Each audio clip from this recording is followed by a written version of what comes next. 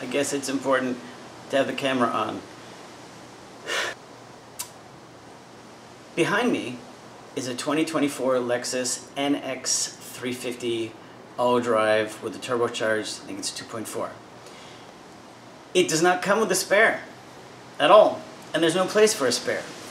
So in this film, what I'd like to do is to demonstrate how I bought a spare and installed it in the back as if it were made that way.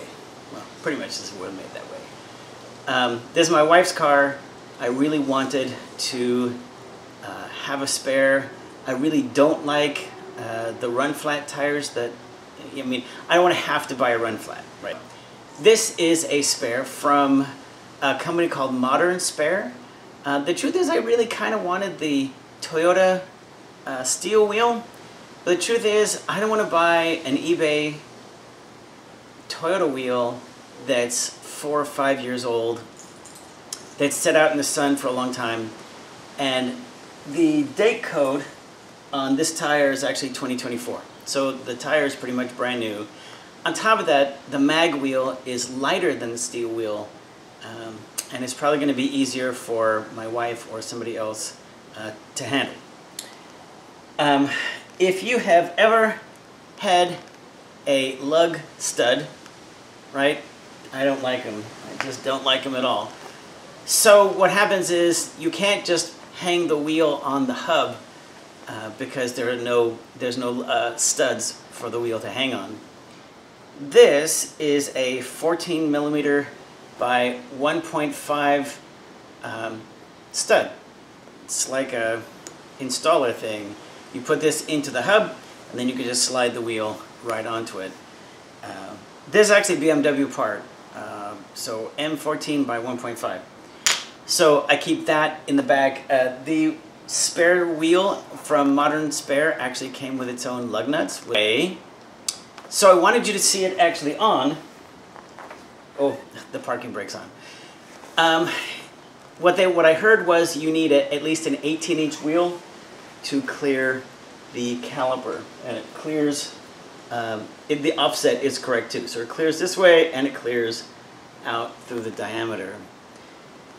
Anyway, so I wanted you to actually see it on the car. I tried to do this morning and apparently I wasn't filming. There is actually one more thing I wanted you to notice. I really don't like when the mags have these like multi-patterns, so there's a whole bunch of spaces for lug studs, but only 5 of them actually fit. So I used some paint to actually paint the ones so that on a dark and stormy night you don't have to be guessing which hole is the correct one or which pattern is the correct one. On the back of this wheel, it came with a plastic insert, a hub-centric insert, and because I thought, oh no, it doesn't fit very well, maybe I should glue that in. It turns out that the plastic insert that it comes with is part of the multi-fit and is not for a Lexus NX.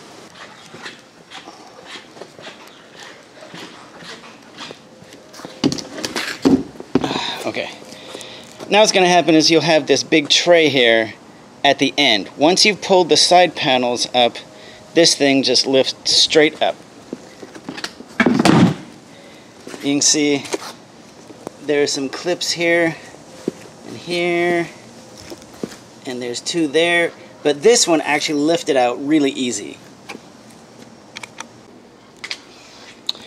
So now you'll have 2 other pieces. You'll have this piece, which is pretty big. It actually goes from over here, comes down and has a bin that's here. You'll have that one, and that one comes down and has a bin because the deep one fits right here. This piece I'm going to talk about in a second. So this just has some clips here and some clips on the end. Those come up, but these, can you see these little shiny parts right in the back? Those are Christmas tree fasteners for the carpet, and you're going to have to pull them up. I have this tool here, which works really good for Christmas tree fasteners, but you can also use the panel tools that have the little cutout in them to lift them up. It's called a Christmas tree fastener because it looks like a stud, but then it's got some little tines that come off the edges. So you just hook your tool underneath them and pry up really slowly. If you live in some place that's cold or you're doing this during the winter, you might want to throw a hair dryer or a heat gun on them. Now don't melt them, you just have to get them a little warm. It was about 90 degrees outside, and so it was probably 100 degrees inside, and they pulled up, you know, just really easy. So you take the carpet off, and then you can lift these two parts right completely out. Now, why did I do that? Well, because you can't fit the spare tire in there with them in it, but I did want to keep the place for the jack, and you notice I'm an idiot because I thought I had a jack here and I don't. I have the towing, anyway, and then it has the towing eye and the place for the lug wrench, and I wanted to keep that. So I just took a Dremel and I just cut, just kind of randomly, I just cut along where I thought it would fit. I trimmed it, and then I just put these plastic pieces back.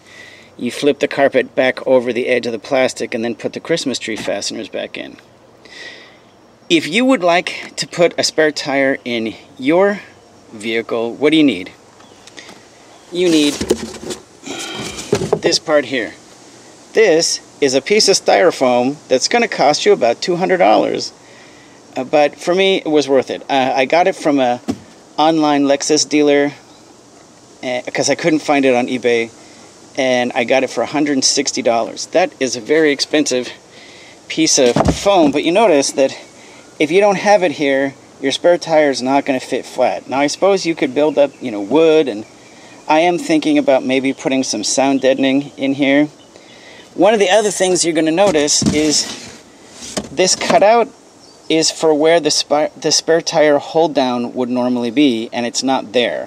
However, I honestly, this spare tire is not going to move around. It's not going to do anything funny, and I am not concerned about it moving or squeaking at all.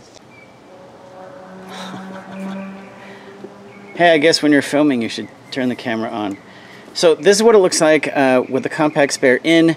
I did decide to get the modern spare because I thought the weight of the entire assembly would be lighter and easier for my wife or somebody else to move out. It is pretty in there, so I don't think I need the hold down. I like to have it hub down so I can use the dish in order to put things. I have some electric flares, so you don't have to have fire flares. It's like a battery operated flashlight, and then over here is the first aid kit. Floor just has a couple of these little pins. They don't really clip in. They just kind of fall in to the holes at the far end. And there you have a completely flat load floor that will, you know, hold weight, at least as much weight as the thing would have held, you know, before with just the boxes underneath the floor. But you have a compact spare. So